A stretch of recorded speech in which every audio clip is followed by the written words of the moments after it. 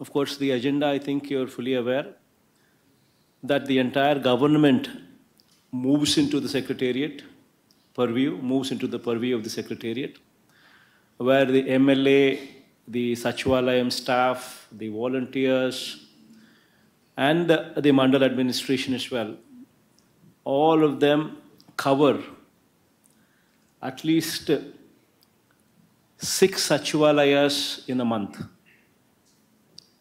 And when these Sachivalayams are covered, each of these Sachivalayams are covered, the MLA, along with this team, the village level secretariat team, the volunteers, and as well as the Mandal teams, when the MLA covers this program,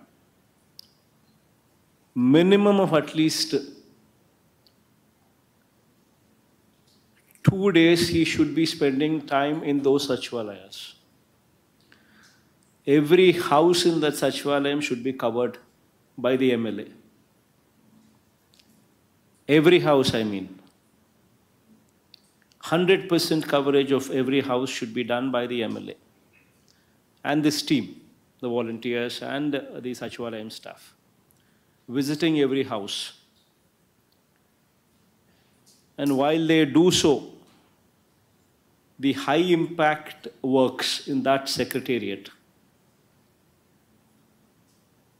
for which 20 lakh rupees is sanctioned by the government for every Sachivalayam,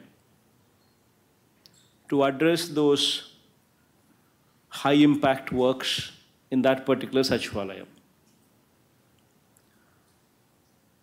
So the most important thing here is these works that these MLAs approve of as high impact works, these works should be sanctioned on a war footing basis.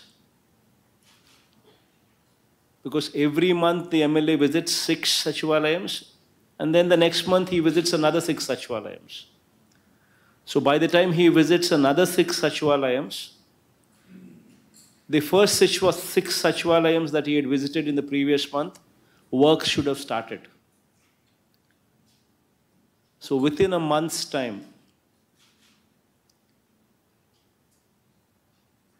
the works should have been started. So that means the sanctioning and the commencement of works, the window that you have is 1 month time. So within that 1 month, after the MLA and this whole team visits that village, within a month's time, you need to ensure that these works take off. Please subscribe to iMedia channel and click the bell icon for more notifications.